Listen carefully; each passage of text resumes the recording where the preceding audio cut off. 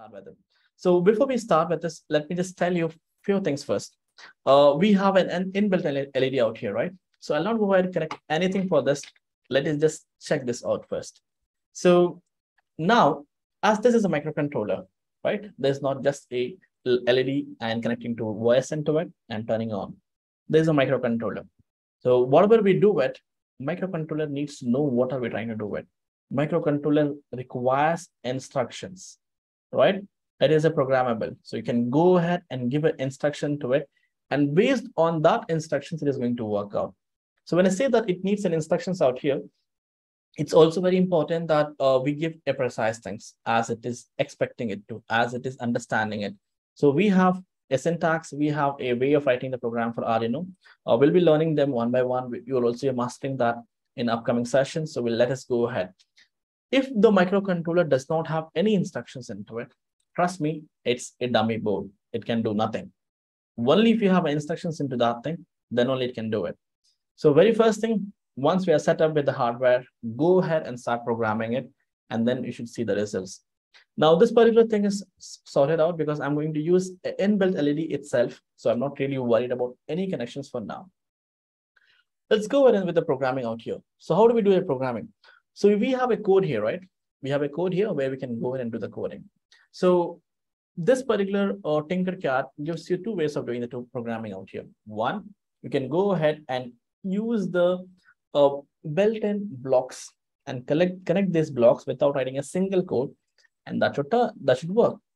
Or you can also go ahead and choose blocks plus text both together, and that should work perfectly fine.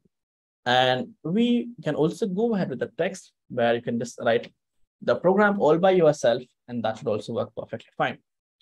For today, I'll not take you to the text. We'll keep it simple for the first thing. We'll keep it to the blocks, and let us go ahead with this. I'll tell you like what's the logic happening so that you get to know that. So on start, what I'm doing. So on start, that is like when it starts, then we have a forever loop. So what is a forever? Like forever is going to happen. All right. On start, I'm doing nothing.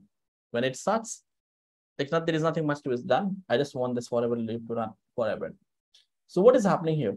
I'm making the set built-in LED to high, right? I'm making the built-in LED to high. And remember, built-in LED is nothing but this pin or pin number 13. How much time I want to keep it high? For 1 second. That is on for 1 second.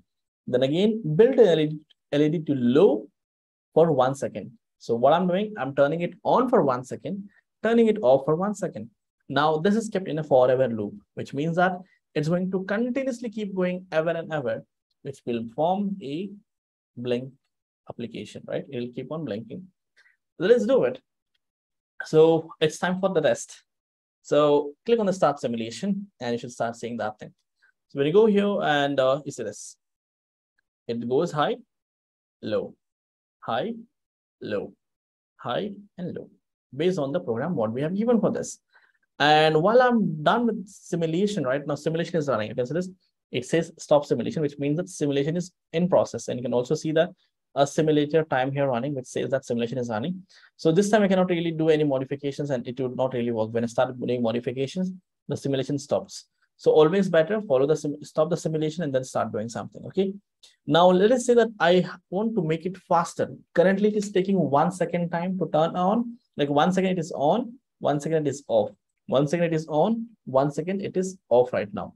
So what I can do is I can go ahead and change this to milliseconds and also here to milliseconds. Now, what is a millisecond?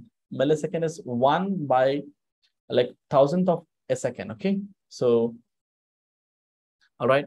Every 500 millisecond, that is every half a second. Okay. Every 500 millisecond, I want to turn it on, turn it off.